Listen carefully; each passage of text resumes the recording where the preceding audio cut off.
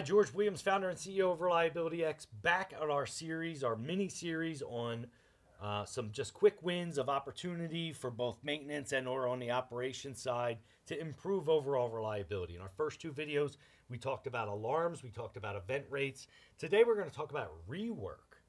The heck is rework? Well, rework is either one of two things. Our maintenance staff goes out and executes a PM, but creates an issue. And so we have a component failure or some issue that has to go get remedied. Either we didn't put things back together quite right, or we didn't quite do the job perfectly. Maybe we're rolling belts on, maybe we're doing all kinds of stuff. And we have to go back out to the asset. That's rework. Another form of rework is when we don't actually solve the problem the first time, but we think we did. So in this case, we're part swappers, right? Oh, well, I go out and last time it was this, so I go get the part, replace the part.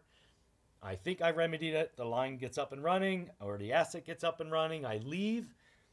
Day later, a couple hours later, 10 minutes later, who knows what it is, but it's going to be a relatively short period between those two orders, between those two work orders. I have to come back out to the asset.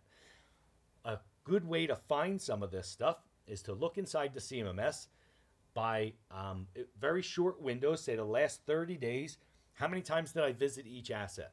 And if you're diligent in making sure everything is a work order inside your CMMS, like you're supposed to, you'll quickly find areas where you're going back to the same asset.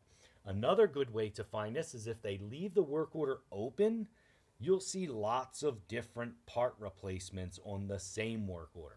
Meaning, well, I went and I got this kind of valve, I went and got that kind of valve, it wasn't that, then I replaced the solenoid, and suddenly there's 6 components getting replaced for one minor issue that was solved with one of those 6, right? Usually the last one issued.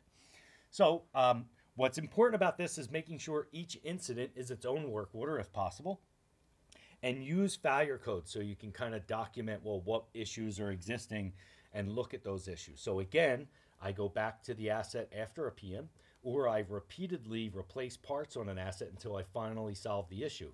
Inside your CMMS, you should be able to pull that data out. If you want more information or help on that, you can reach us at ask@reliabilityx.com. Don't forget to like this video if you thought it was well done, and hit that subscribe button.